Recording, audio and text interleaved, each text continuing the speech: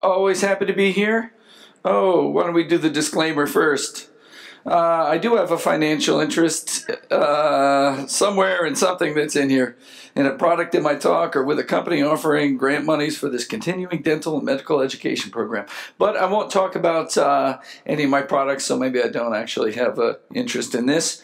But I always like talking to IAOMT. I like coming here, and I like being able to measure everybody and sort of get a feel for what's happening in the people on the front line.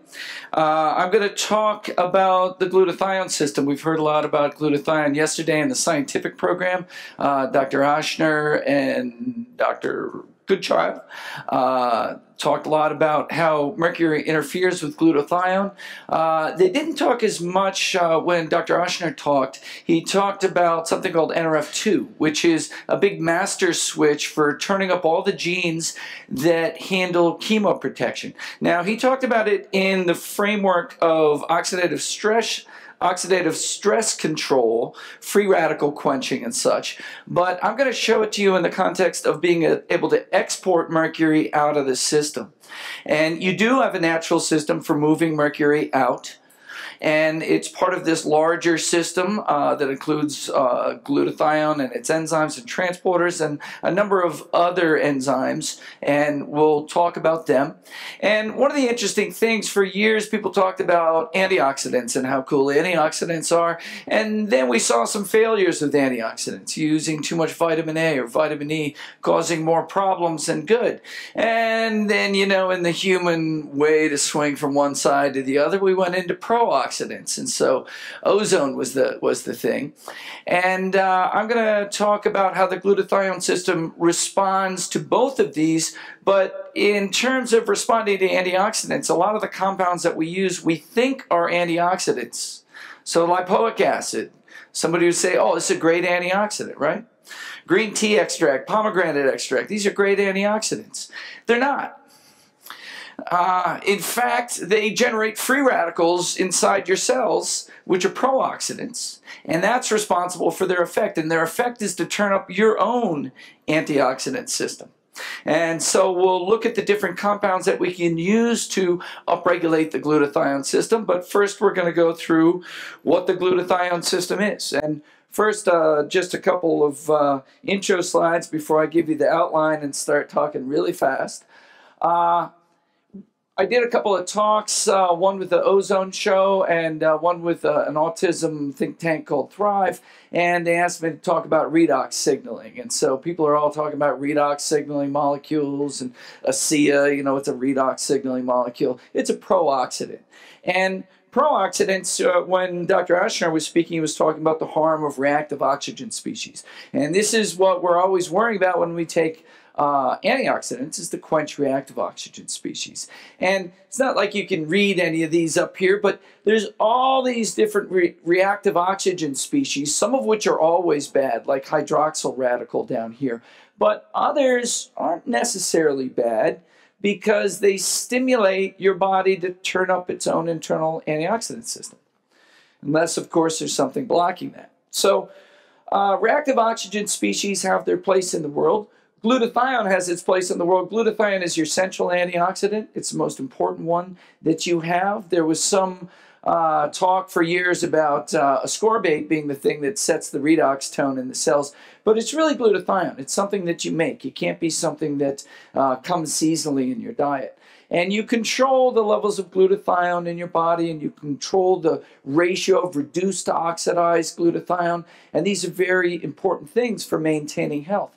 In fact, glutathione isn't just an antioxidant. We use it for detoxification, but it's also a major part of our immune system and setting the immune tone. In fact, the innate immune system gets very weak when the glutathione levels are down. In fact, herpes virus is the most notoriously reactive to glutathione levels. High glutathione levels, herpes viruses, all of them don't grow at all. So it's a very important thing on a number of levels. This was just a slide about glutathione linked to longevity. And in fact, in studies that I've done before with glutathione, you can see people with high glutathione levels look very young for their age. And conversely, People with low glutathione levels should come see me after the talk. Pathologies related to glutathione deficits, all oxidative stress conditions, heavy metal toxicity, herpes family and other viral infections, cardiovascular disease, diabetes type 2. Diabetes type 2 usually involves a lot of insulin resistance, which is an oxidative stress condition. In fact, the insulin receptor on the cells is a dithiol, meaning that it's sensitive to metals and it's sensitive to oxidative stress, and it gets oxidized and then it can't, the insulin can't dock on it, and then you have insulin resistance. Cirrhosis and other liver conditions, neurodegenerative conditions like Parkinson's, Alzheimer's. Parkinson's was talked about in relation to mercury. I've got 1 or 2 slides on that a little bit later. Cystic fibrosis, chronic obstructive pulmonary disease, rheumatoid arthritis. In fact, rheumatoid arthritis and schizophrenia seem a little bit different. Dave, when are you moving to lapels? These things are kind of funny. All right. Rheumatoid arthritis, there's a localized glutathione deficit in the joints where this autoimmune condition is going on. With schizophrenia, there's a localized glutathione deficit in the brain. It makes you wonder whether schizophrenic episodes come only once you've got a high enough toxic burden in the brain to create, a miswiring that's going on there. I mentioned glutathione and the immune system. A little hard to read that, but it says endocrine disruptors that deplete glutathione levels in antigen-presenting cells promote TH2 polarization. So when we talk about immunity, we talk about TH1 and TH2. TH1 is more of your innate immunity, your ability to kill intracellular invaders, kill viruses, bacteria, funguses. Whereas TH2 is acquired immunity and is more related to allergy. When you get TH2 polarization, that means you've weakened TH1 and you allow yeasts and molds and viruses to grow, but you've increased TH2 and you become very reactive to things, especially foods. So these people that come in and they're harboring all kinds of chronic infections, but they can't eat anything, that's a TH2 polarization. And glutathione is good at bringing that polarization back into, well, removing that polarization and creating a balance. So what are we going to run through here? We're going to talk about the detoxification system. We're going to talk about disruption to the detoxification system. Because really, if everything is cool and we're healthy, we detox well. It's when those disruptions happen and we don't detox, and those are coupled to exposures, that's when we start having problems. Then I'll talk about the core system called the antioxidant detoxification protein repair system, or I call it the super system. And that's all the enzymes that you invoke that use things like antioxidants that you make and put them into their respective roles. We'll talk a little bit about synergism and toxicity and how different factors can come together to create an illness scenario. A lot of times, we can get really stuck saying, oh, it's the mercury. It's all the mercury. But a lot of times there's something that happens to the body that makes it less resistant to the mercury. And then a little bit of mercury goes a long way towards disrupting your biochemistry. And so I'll talk about the idea of mercury or metal resistance, because I want to get you to this idea of understanding detoxification on kind of a microscopic and a macroscopic level. Microscopic being the cell and macroscopic being the body. So the cell has to detoxify and push away and get into circulation, and then circulation needs to be filtered and gotten out of the body. And it's when that first step of the cellular detoxification falls apart, that's when you start being very susceptible to the mercury load that you have. Your reactions to mercury have nothing to do, well, they obviously have something to do with your load, but it's not just load. There's all these inner factors that are going on that are going to determine how susceptible you are to that. And then we'll talk about CPR for the glutathione system, how we bring it up. So if all goes well, and I talk fast in the beginning, oh, it's already too late, we'll do half of the talk on just how to help the glutathione system. So this is what I was just talking about, cellular resistance versus the body burden. The body burden doesn't dictate your reaction. More of it is dictated at a cellular level. And a lot of these mechanisms are the same that are happening in the cell and on a larger level. But it's very important that you first think about what the cell needs to push away. Just push away. Keep the toxin away from the cellular proteins, away from the target sites of the toxicity, and get them out of the cell. Out of the cell into the matrix. They'll get to circulation, circulation being blood and lymph, and from there they get filtered. There they get filtered. There's a boy doing some filtering. I was looking for some cool picture, you know, and I'm just going through all those Google images and then found a little boy peeing in the shrubs. I figured that's the right one. So you move into circulation, from circulation to excretion, and that's the liver GI, fecal excretion, the kidneys and urinary excretion, but also the skin and the lungs. You're always breathing things out. Certain things you breathe out more than others, and the skin sweating is a great adjunctive for a good detox program. So back to our idea of the cell, and what does the cell need in its biochemistry to be able to push away, push away, push away? And I always go back to this old paper. I'd actually been lecturing on this for a while before I found this paper that summarized the whole thing.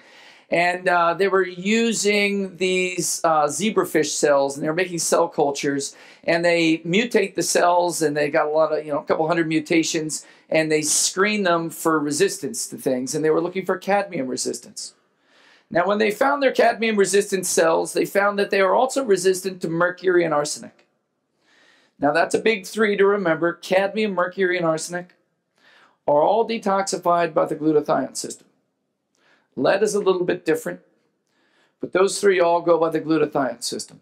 And so they say, okay, these cells are resistant to these metals. And they make a cell culture, a petri dish, and they have the cells in there. And they put a body burden, a petri dish burden of 5 micromole. It's a lot of metal.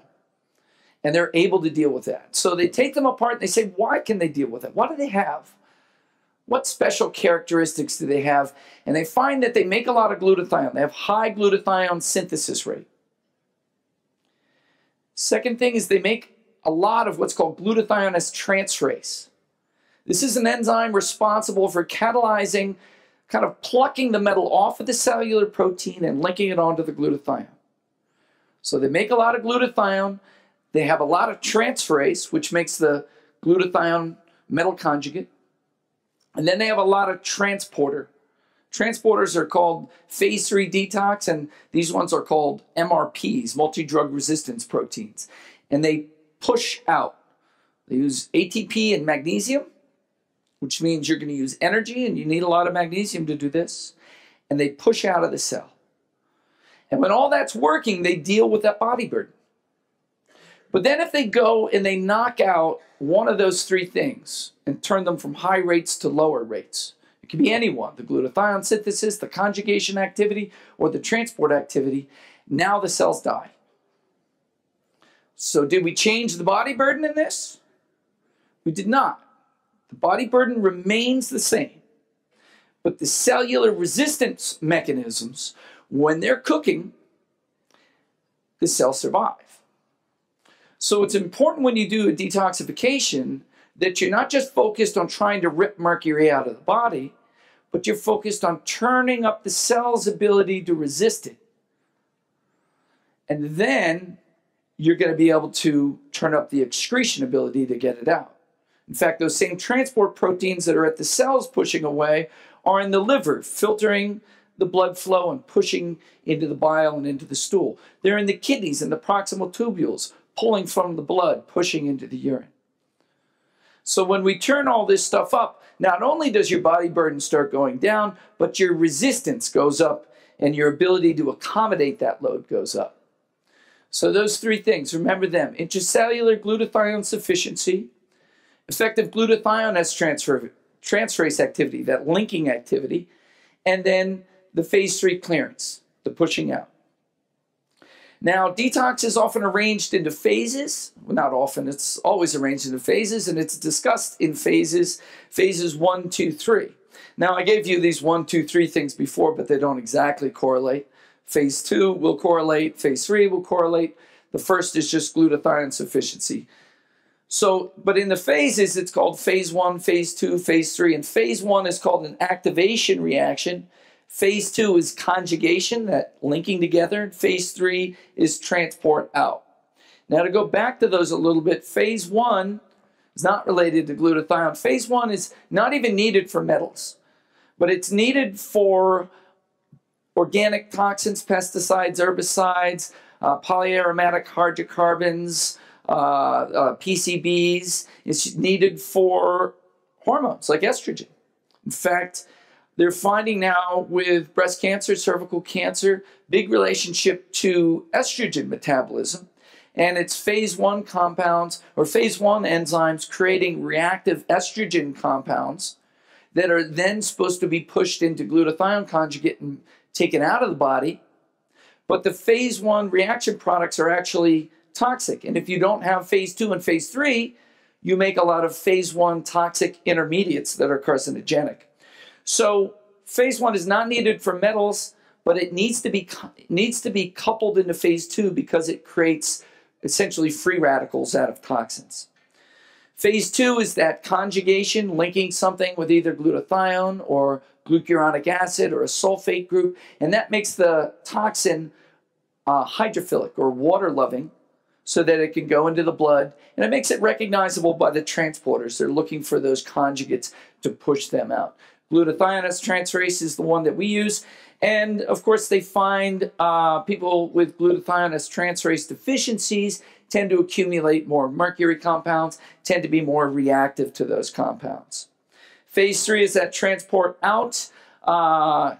Here's what I call the MRPs, the multi-drug resistance proteins. They have some different numbers. They used to be glutathione X-conjugate transporters, but they've settled on MRPs. And it's important to see that in phase 1, you have a lot of reactions. There's a lot of different enzymes that do that. Phase 2, there's a handful of them, the transferases, but they all feed into one pathway at the end, which is the transporters. And these are all through the body. People used to talk about phases of hepatic detoxification as if it didn't happen in the rest of the body. But these are in all the cells. You just have higher amounts in the liver, intestines, and kidneys because detox is their game. But you have them in the brain. And I'll show you slides later where you have them abundantly located along the blood-brain barrier, meaning you can detoxify your brain. You can be less crazy. It can happen. Come see me, I'll give you some stuff. It's cool. But you have them everywhere. And so here's a schematic. And so if I drew a line here, I should draw a big membrane here, and we'll be up in the cell, and you have phase 1, phase 2 reactions. Then that toxin conjugate is pushed through the transporter across the cell membrane into the blood, where it can be pulled by another transporter into the liver and then pushed out into the small intestine or over in the kidney. These transporters, these are not related to glomerular filtration. And if you do testing with us, we do a urine to blood ratio. We're looking at ability of your kidneys to push mercury conjugates into the urine from the blood. Those transporters are in the proximal tubules, and so you may have adequate glomerular filtration rates, but still not be able to move mercury into the urinary stream. And if you see that, that means those transporters are broken, and those transporters are not just for mercury, they're for a lot of different things. And so you are not able to detoxify then through your kidneys. And there are ways to repair that, but it's something that you want to address. So to look at this at a more naturopathic level, so here's our microcosmic picture, and going all the way out is our macrocosmic. So the microcosmic, in the cells, you have phase 1 and 2 reactions. You push through the matrix, you push through the membrane, through the transport protein, and that puts you into the blood? No, you go into the extracellular matrix. Now, I'm a big fan of the extracellular matrix. I got to bring my t-shirts. I always tell you I will. It says, I love the extracellular matrix. And, you know, if you go to Phil and Bob's naturopathic training, you'll learn all about the German biological medicine and the science of the extracellular matrix. But everything has to go from the blood through the matrix to get in, and from the cell through the matrix to the blood to get out. And so health of the extracellular matrix is crucial. If we had more time, I'd start rambling about that, but I'm not going to. So then those transporters pull you into the liver, and from the liver to the small intestine. Now, of course, the liver's doing a lot of this itself. It's filtering portal circulation, and it's doing these phase 1 and 2 reactions in the liver, protecting you from things that you ate and pushing them back into the bile and into the GI tract. You have some of these going right from the blood through the transporters into the GI tract. And then, of course, I told you in the proximal tubules of the kidneys, you have that going on. So how do we disrupt the detoxification system? Here I have the kidney out of the picture, but the GI tract is a big focus for what we do because so much of it comes down to that. And there's good reasons why GI health is like, you know, it's like the main thing in functional medicine these days. Well, let's fix the gut first. Here we have an inflamed small intestine. We'll show you what happens. So usually we have this flow down and out. But when we bring inflammation into the small intestine, it actually blocks that transporter right there. So that transporter turns way down. Then there's a negative feedback inhibition back on the phase 2 enzymes. And the phase 2 enzymes stop cranking on with conjugation. And you have this blockage of the whole system where you got a buildup of what was in the blood and a buildup of stuff in the cells. And so phase 2 and phase 3 turn down, but phase 1 doesn't.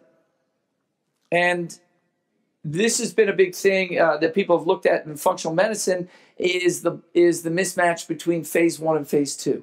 Phase 1 responds to the toxic load by amping up, but phase 2 and phase 3 can only start working again if this transport chain opens back up.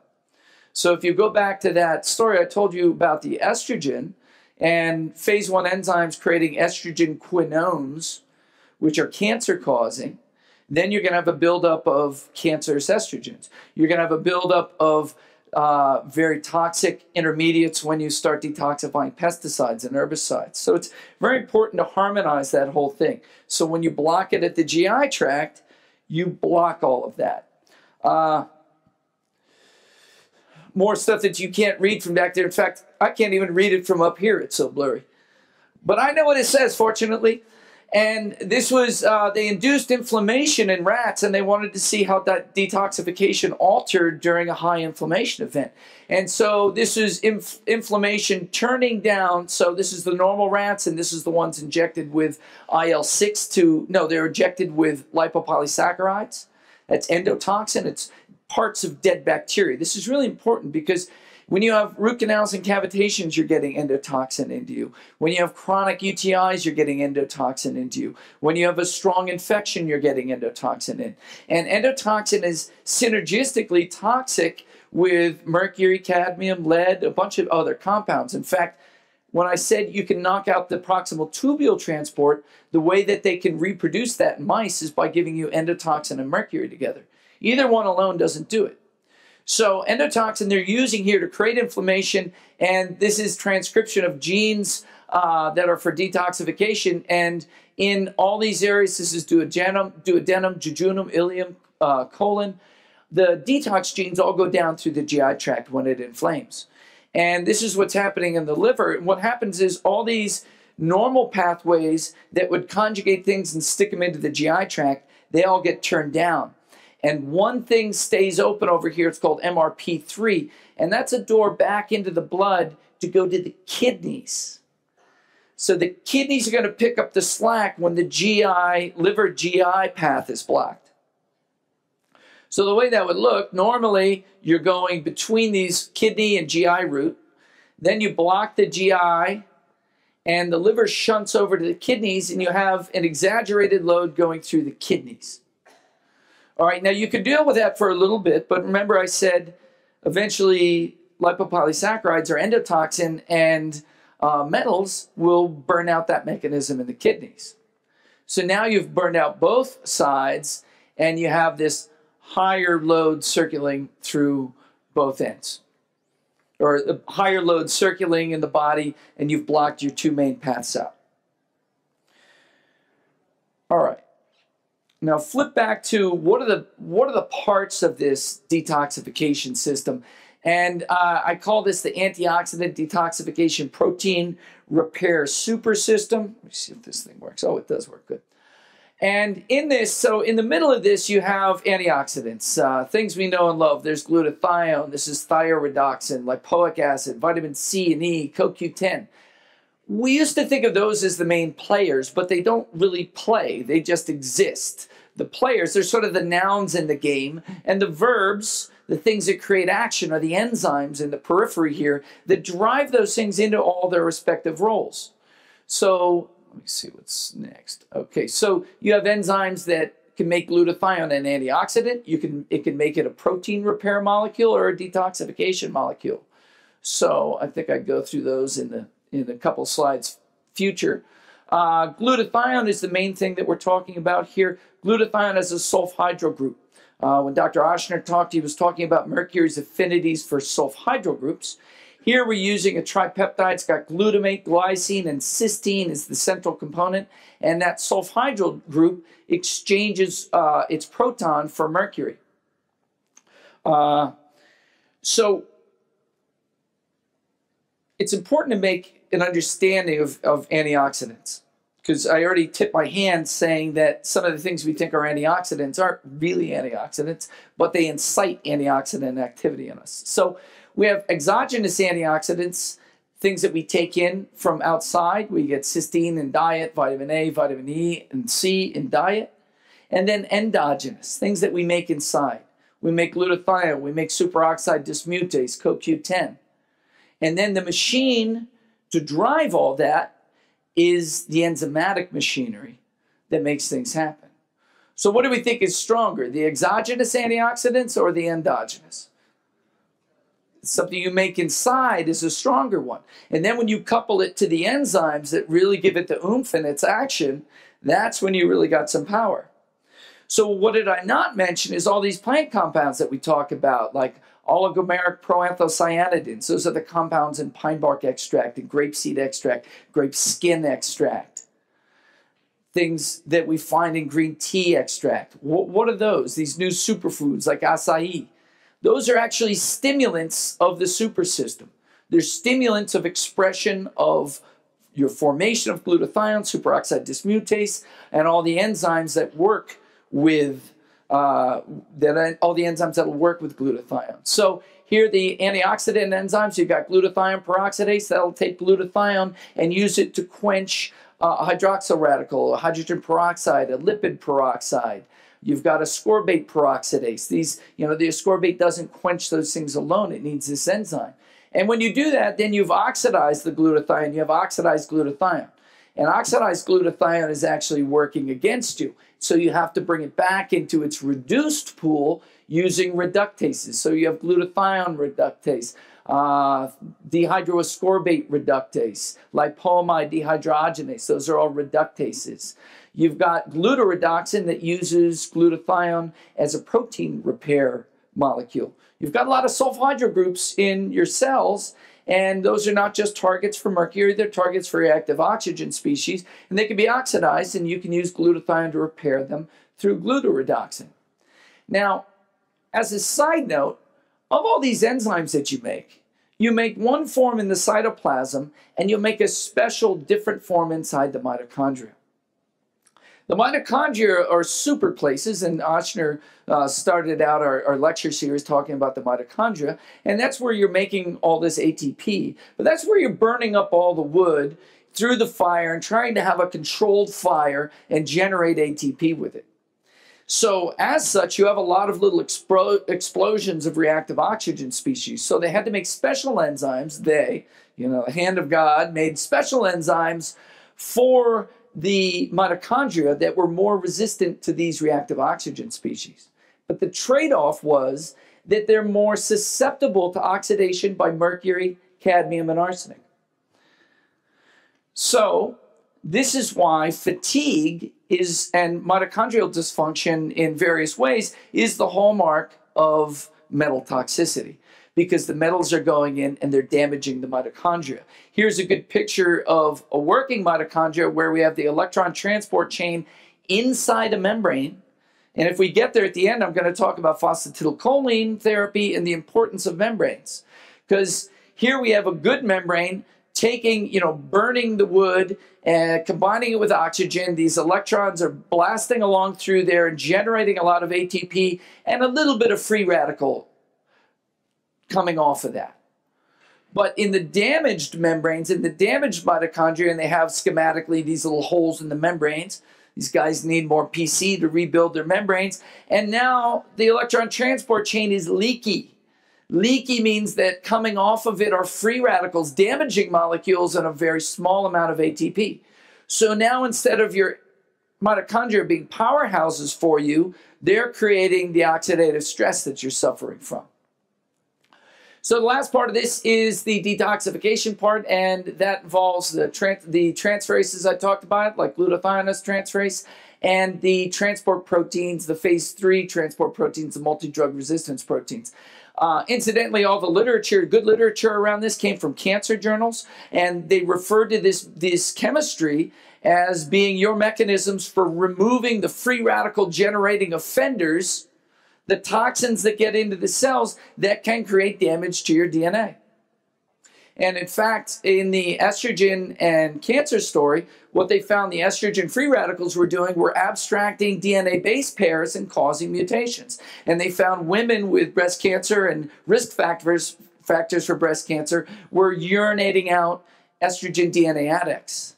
And so the way to stop that is to block those, to harmonize phase 1 into phase 2 and block some of those reactions, or stop it from having that free radical intermediate.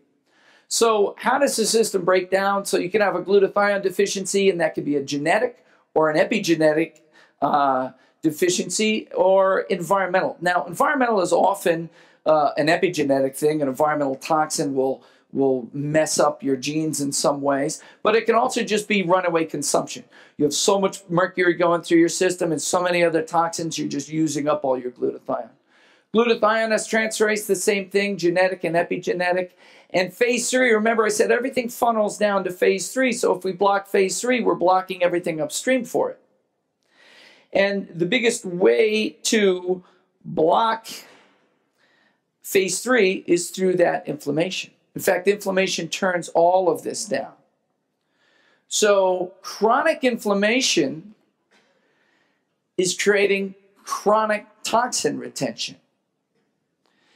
Once you get into this big inflammatory cycle, it's very hard to stop. It's very hard to detoxify. This is one of the reasons there's been, in our world, there's been a debate over the years as to whether to go after, do antimicrobial therapy first and kill infections. Someone with Lyme and metal toxicity, what do you do first? Kill the Lyme or go after the metals? Some people used to say go after the metals, but I'd say no, you're never going to win. You have to kill some of the infective organisms and bring the inflammation down, and then your detox will be easy.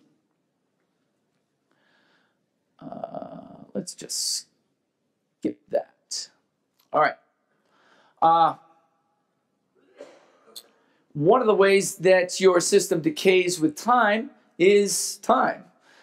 Age brings a lowering of the expression of your detox system. And so these were rats, young and old rats, and what they found is as the rats aged, there was anywhere from a 20 to a 37% decay in the antioxidants, and anywhere from a 20 to 50% drop in the antioxidant enzymes. So age was, and age is correlated with inflammation, but age was just slowing down this whole detox process. The robustness of this system that's creating what I called before the resistance to the metals, the resistance to the toxins, it was going down with time. So at the end, fortunately, we'll see how they save the rats. And just for your brain, so you can know how the brain pain works, these are neurons, and you have middle-aged and old neurons here, and this is the redox potential. And so you want a nice, highly reduced neuron, and with age, it's getting more oxidized. You flip that around, this one, the higher up, the more reduced it is, And these were embryonic, middle-aged, and old rat neurons, and you see this decay over time in the antioxidant integrity of the neurons. Now, this is important. When they put glutamate into the neuron culture, they killed these neurons at a much faster rate. So why is glutamate important to us? The glutamate receptor is the primary target of neurotoxicity of mercury. So mercury is going in, it's hyperstimulating the glutamate receptor, which is you're making more glutamate and reacting more to the glutamate.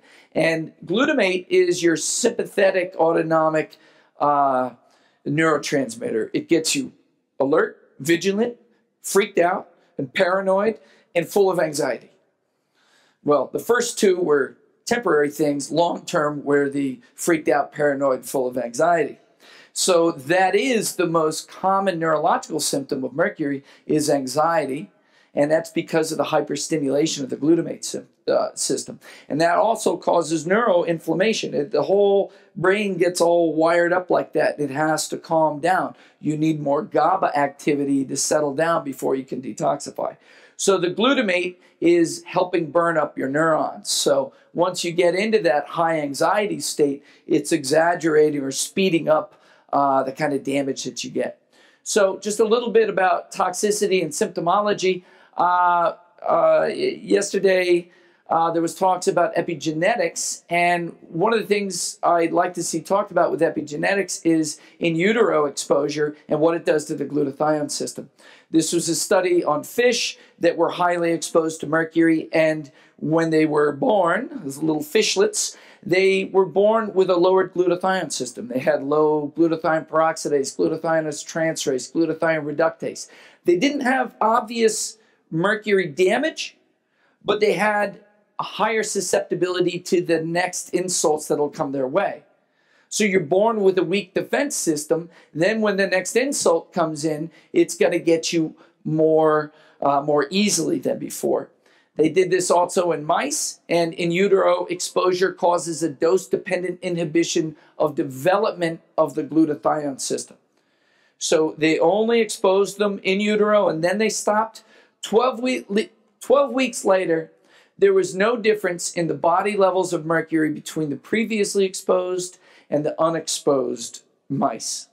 But the glutathione system in the previously exposed mice was significantly impaired. So they would be more susceptible to the next round of insults. And in fact, there's other data showing transgenerational effects where second generations are much more susceptible to a toxin like mercury than the first generation were. And when I was in Vancouver, I talked about this idea of isomercuric syndrome. Iso being like mercury. A lot of people coming to me and saying, oh my God, I know I'm mercury toxic. I have all the neurological symptoms. And incidentally, the neurological symptoms mimic a lot of other neurotoxins. And I'd interview them as to whether they had any mercury exposure, and they really didn't, except their mother was a dentist and they grew up in the dental place, or their mother had a whole bunch of amalgams, or they had some sort of in utero exposure. And then after they were born, even though they didn't get mercury, they got a number of other neurotoxins that normally would be detoxified like mercury. It might have been cadmium and arsenic. It might have been mold toxins. Mold toxins go right into there. But they got those neurotoxic symptoms because of their susceptibility that was generated through in utero exposures. And I mentioned like something like a mercury miasm is what a homeopath would talk about. Last part about immunity, I'd mentioned this about Th2 polarization. And just to show you, these are the cytokines. This was a different experiment where they used ethanol to deplete the glutathione levels in rats. And what happened after this drinking binge is their interferon went to 0. Glutathione goes down, interferon goes down, and viruses take over. And their IL-4, which would make you more food intolerant, goes way up. So that's, the weekend of college binging and you got the flu and diarrhea. That was a glutathione-dependent thing. Thank God I have a glutathione company. See me later. We're covered. It's all cool. The only problem I have is this microphone here. I probably have it on backward. In fact, maybe that's the key. See, Dave makes me wear this thing, but he doesn't put it on. Oh, yeah, it hooks over the top. How about that? Brilliant. Takes a PhD, you know. Good Lord. All right, so let's look at how this plays out. You got toxicity, you've got immune dysregulation, raised Th2, lowered Th1. Raised Th2 gives you food sensitivities and allergies. Lowered Th1 gives you chronic infection. Both of them yield chronic inflammation. Chronic inflammation further depresses detoxification. When that gets worse, you start getting vascular permeability or leaking proteins out into the periphery. You've got blood-brain barrier penetration. You're getting things in there, and then you're leading to all kinds of things. That that's nitric oxide, peroxynitrate, glutamate, hypersensitivity, creating that brain fog and irritability, excitotoxicity. You've got all kinds of things that come once you go down that ladder of effect. And it doesn't mean that mercury was even part of it, but it'll certainly look like it was. And if mercury's there, it's definitely going to play into that. So now let's get into how we fix this super system. And we want to upregulate all of that. Remember, we need effective clearance, the phase 3. We need the transferases, and we need adequate glutathione level. So if we're going to talk first about phase 3, that means usually it's treated with intestinal binders. We need to move toxins out of the GI tract because they create these little inflammatory situations that block detoxification. And they also, when those transport proteins are trying to move down into the GI tract and you're not taking the metal away or the toxin away, the transporters slow down. They can't push against that gradient. So you need stuff to go in, bind, and take it out. So there's things like thiol resins, chlorella, clay, zeolite, pectins, alginates. And I'll go back and talk a little bit about those binding agents. Phytonutrients, polyphenols, sulfur-based foods for upregulating phase 2. And then I'll talk about how ozone works into that as well. And then glutathione supplements, liposomal glutathione, acetyl glutathione, precursors, or again, upregulating that system will help you make more glutathione. In those binders that I talked about, thiol resins, these are particles saturated with sulfhydryl groups. That's the most specific for heavy metals.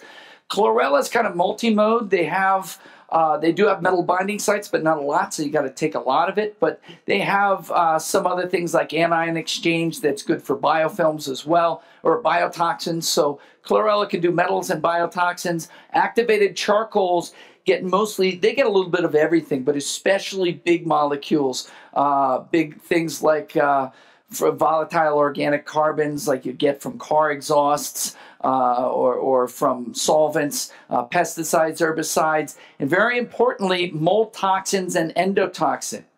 Charcoal is good to blend with every other binder. I like to take charcoal with the thiol resins because it's getting those endotoxins from the GI tract and it's getting mold toxins as well.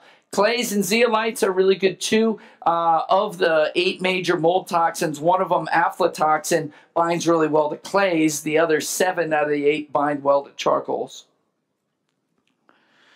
There is one other one to mention called chitosan. A lot of people, if they're into biotoxin remediation, they'll use cholestyramine. Cholestyramine is an anion exchange resin that's a prescription. And then there's a lighter duty one called Welchol. But chitosan is exactly the same kind of structure as the Welchol. And so it's got a biotoxin binding capability. The reason that they use it for losing weight is that it binds bile salts as well, so that you don't absorb your fats, you don't emulsify them and absorb them. But in doing that, it's binding toxins in the bile salts as well. All right, so now talking about phase 2 upregulation, we're going to talk about phytogenomics. Phyto is plants, regulating gene expression. And here, different plant chemicals can turn up all of our chemoprotective genes. And the main ones that we look at are polyphenols and sulfur compounds. But now we found that the oxidants do that as well. We'll cover that a little bit later. Mike Ashner talked about NRF2. And if we're in a cell here, and this is the nucleus, there's this protein pair outside the nucleus called the KEAP1 and the NRF2. And enzyme inducers, like these plant compounds, come and tag this and change its conformation, and the NRF2 goes into the nucleus. And when it does that, all the genes that have a certain promoter region, a promoter region is sort of how you recognize the function of a gene, and this promoter region is called the antioxidant response element, and it turns up all these antioxidants and detoxification elements. And that leads to detoxification and cell survival. So this is obviously something good that we want to do because it brings up the expression of our whole super system here. So what does it? Well, epicatechins do it. Polyphenols like ellagic acid do it. Here's the hand of the medicine Buddha. I usually flash a picture of the medicine Buddha. Everybody's like, what the hell are you putting the medicine Buddha up for? And I put him up because he's holding a plant called the myrobalan. It's often called haritaki. Its scientific name is Terminalia chebula, and it has all the best polyphenols in it. It's very, very rich in different polyphenols. And that rat study that I showed you where the young and the old rats had lost their antioxidant capability, when they fed them aqueous extracts of the haritaki, the levels of the old rats went back up to the levels of the young rats. Well, that's great for all us old rats out here, right? Yeah, I know, there's a lot of rats. What do you think the young ones did? Did the young ones go up 30% too?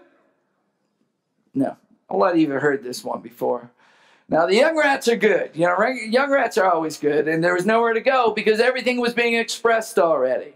It's with age that it declines, but then you can bump that level up. And I'll show you a similar experiment with our lipoic acid later. So sulfur compounds can do this as well, but they're a bit more prone to intolerance. Our lipoate is the one that we use the most. So here's ones that you would recognize. Sulforaphane, erucin, allylisothiocyanate, those all come from crucifers. Allicin from garlic. Allylisothiocyanate is the English superfood. Did anybody ever think there could be an English superfood? Of course not. They were very excited in England when I told them this, and they gave me a jar of English hot mustard to go home. Because horseradish has allylisothiocyanate. Or wasabi, that stuff, you eat it and it burns your nose. You're like, how the hell did it burn my nose when it's in my mouth? Well, that's the beauty of allylisothiocyanate, and my kids try to see if they can say that. It's a competition at home. All these and allicin from garlic are very strong at upregulating, but there's a lot of intolerance of this. In fact, mercury toxic people have a hard time dealing with all these. Now, part of that is that the sulfur, certain people have high CBS activity, cystabeta thionine synthase, and they're spinning away these sulfur compounds towards sulfate so they can pee them out, but they're getting pooled up as sulfite, and they're getting sulfite toxicity. I get this. I need to take a lot of molybdenum. Molybdenum spins up the sulfite oxidase, and then you make more sulfate, and then you don't have that sulfite toxicity. And so 500 micrograms a day if they're having a hard time tolerating this. If it gets bad for me, I'll do 2,000 a day for a week, and that'll get me back on track. But for some people, it's not that. You give them the molybdenum, and it's still hard. You get these people who can't take lipoic acid at all, who can't tolerate those foods at all. The chronic disease groups who are really sick, they have this problem. They can't take this stuff. And see, again, we thought these were antioxidants. They're cytotoxic pro-oxidants. But they're good, and they're mild, and they can get these things like the NRF2 to express, and then you turn up your detox system. So that's called hormesis. It's a light insult that you respond to. But certain people, it doesn't work very well. Their response is wrong. I'll tell you later why their response is wrong. So lipoic acid is the one that we use the most. R-lipoic acid is the active form, not S-lipoic. R-lipoic is the one that upregulates NRF2. It's used for type 2 diabetes as a prescription in Germany, used for heavy metal toxicity, Cutler will tell you that it's a direct chelator. I will tell you it's not. I'll show you 80 papers on NRF2 upregulation, glutathione upregulation with lipoic acid, and he'll tell you that there's a Russian paper that none of you can read that, that says that this is how it works. But it's from upregulation that it works. Age-related decline in the antioxidant system. Young rats, old rats, same deal. Mitochondrial dysfunction. The reason we use our lipoic acid the most is because it's a twofer. Our lipoic acid is also a stimulant of mitochondrial biogenesis, and it helps mitochondrial function. So if I can turn up the glutathione system and build the mitochondria at the same time, that's what I'm going to do. And these are here, decline in transcriptional activity of NRF2 causes age-related loss of glutathione synthesis. It's how often you turn that big master switch on. You do it with a certain frequency just to maintain things, and then you do it in response to stress to save yourself from something. But over time, that frequency of use of it goes down, and the lipoic acid reverses that. So young rat, old rat, you can get the haritaki or the lipoic acid or both. Here, this is about the twofer because it's increasing mitochondrial function, decreasing oxidative damage, and increasing metabolic rate. So it does both of those for us. Ozone, now, mechanisms of action involved in ozone therapy is healing induced via a mild oxidative stress. This, sorry, Frank Schallenberger, wherever you are, I didn't come to your lecture because I was obsessing on my slides. But this had to be what he was talking about. Was this what he was talking about? Giving you ozone before things because it turns on a lot of your defense mechanisms.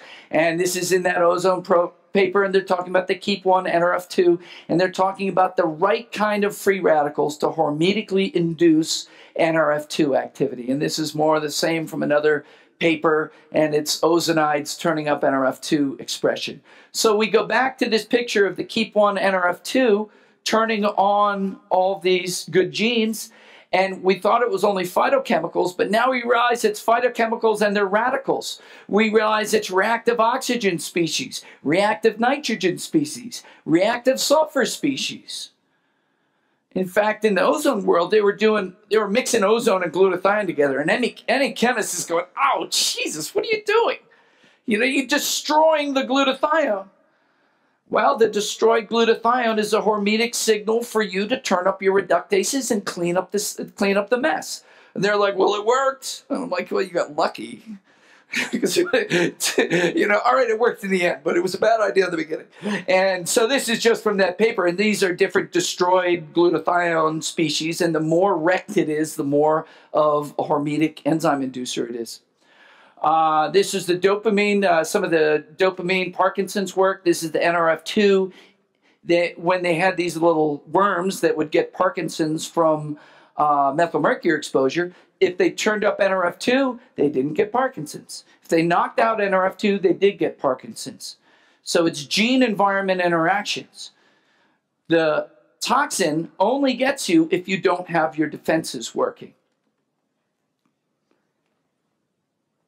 And then this is at the blood-brain barrier. These are capillaries at the blood-brain barrier. Stained in red is the transferase, glutathionase transferase, phase 2. Stained in green is MRP, phase 3. And in yellow, they're co-located, meaning that all the capillaries of the blood-brain barrier have a detox and efflux pump to push stuff out of there. And if we know how to upregulate it, then we're in good shape. So we know what upregulates it, but now we need a couple of a little bit of guidance on how to do that. How much do we take? How often do we take it? And so NRF2 upregulation rules, this was using St. John's wort, which upregulates his detox very heavily. And these are dosages here. And so no dose, low dose, medium dose do nothing. You go to a good Chinese medical practitioner, he's going to give you a bag of herbs, and you're going to cook down like, you know, a bowl full of herbs into a cup and drink it twice a day. And you're going to make a new bowl every day. And in about 5 days, it's like you're a new man. You had to go to high doses to do that. And so at the high doses, now you have a 2 to 3-fold increase in the expression of these enzymes. So at that highest dose, now what about time? Can we do that every day? If I turn the machinery up 2 to 3-fold over baseline, can I keep it there for 4 years? No. So here we have time. So at the highest dose, over 10 days, you go from baseline up to 3-fold over baseline. So boop, boop, boop, boop, boop.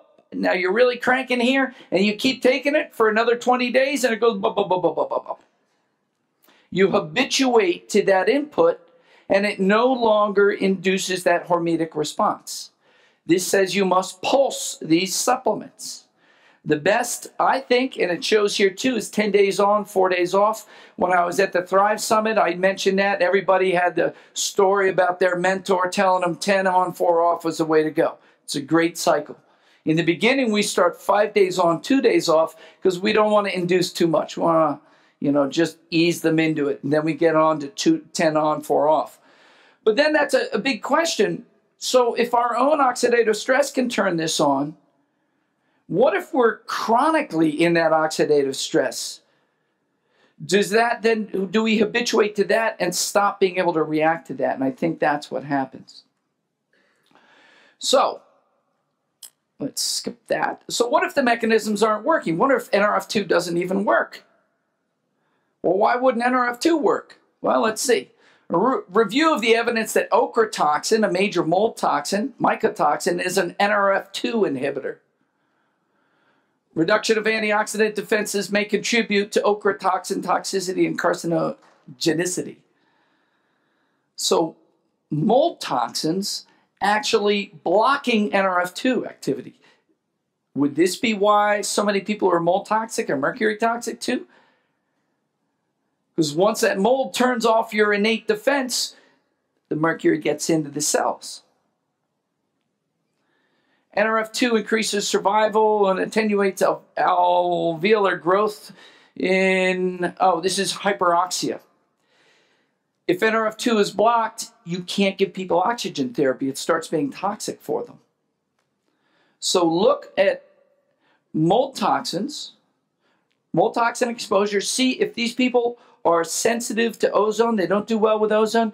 The ones who are sensitive to lipoic acid or crucifers, you need to unblock the NRF2 before you can go further. And the one thing that we found that's the most exciting thing for doing this is diindolylmethane, DIM. Everybody thought about it for estrogens and stopping bad estrogens, and so it was a woman's supplement. But we found evidence for it reversing epigenetic modification of NRF2. And in this particular paper, it was in prostate cancer. Pin lesions, early prostate cancer lesions have this epigenetic block on NRF2, which is probably why they accumulate so many toxins. That's part of the neoplasticity. So we've used DIM to take these hypersensitive people and make them more tolerant of these supplements. And it's these supplements are the ones, if they do bad with that, that means that those supplements that are actually generating free radicals aren't getting that hormetic response back. They're just generating free radicals. So the supplement is a toxin for them. If that's the case, you start with the DIM. So last part, glutathione supplementation. In a lot of these things, you've got so much chronic oxidative stress that it's hard to upregulate the glutathione system and fix things, by your own glutathione production, and you have to bring some glutathione in. And if you're not able to make it, you're either going to do IV, which is short and doesn't have good cellular penetration. You're going to nebulize, which is very good in lung situations. Transdermal is fairly good, but you get a lot of oxidation because you have so much skin exposure. Acetyl glutathione is another one with higher absorption, because regular pills of glutathione don't get absorbed in the GI tract. They get broken down into amino acids. And then my favorite, I'm a liposome guy.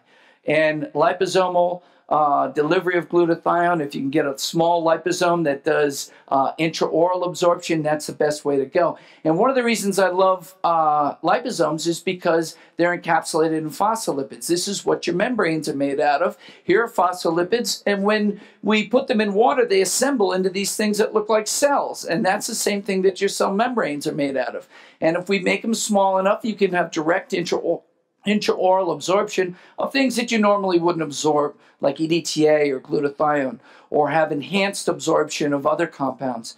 But then the thing that Tom Levitt talked about is that you get better cellular penetration when you get a liposome into circulation. If you can get it into circulation, they fuse with the cell membranes and are able to bring that payload right towards the cell.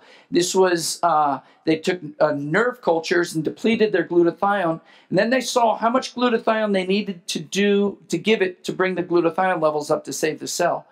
And they gave the glutathione either as plain aqueous glutathione, like an IV, or as liposomal. And they had 100 times higher efficiency at raising the cellular levels using liposomes in this cell culture.